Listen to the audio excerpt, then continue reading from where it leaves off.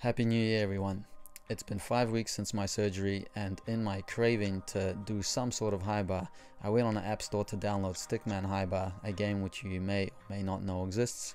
To my surprise, there was this souped up version called Gym High Bar, so today we're going through my top 10 turns that I've taken after I learned to play in the last couple of days.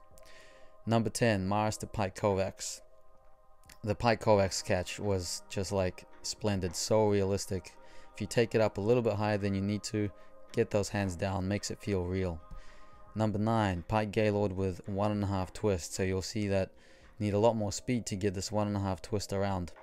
And in this game it's actually a lot easier to giant forwards than it is to jump giant backwards.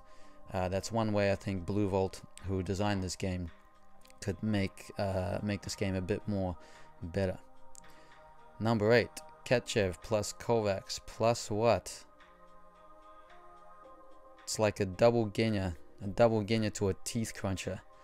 This man's has a teeth of steel. I don't even know what I was trying to do in that double Genya. I was probably just messing around. It's quite difficult to learn to play, but one of the cool things is because you have control of so many parts of his body, shoulders, knees, and hips, you can do the tap for releases like you would in real life. Number 6, Dream Connection, Maris plus Cassina. Because twisting is awkward and tuck in this game, I'm doing things in Pike and in layout, but I was super stoked when I got this one. You can tell how desperate I am, can't you? I just want to go back and swing some pipe. But the sling should be off in about a week, and then I can start my rehab. Number 5, Ketchev triple twist. This one took a long time. I was probably at this for about 10 minutes straight. 1, 2, 3. Once you get the hang of Ketchev, and the key is to go quite late into the release, it's not that bad. Number 4, straight Gaylord full twist. Ideally one day will be the Kudanov 2. Probably never at this rate, but look at that full stretch catch, finger tipping. Number 3, elbow dislocator. Elbow dislocator, what happened here?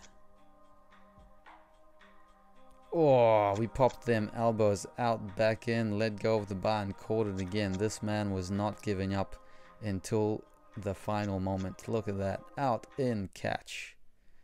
Persistence. Number 2, Miyachi. This one was so hard because, like I said, gianting backwards is really difficult, but got the Miyachi done. To finish off, it's going to be a double Pike Gaylord half out, so a Maris with an extra flip.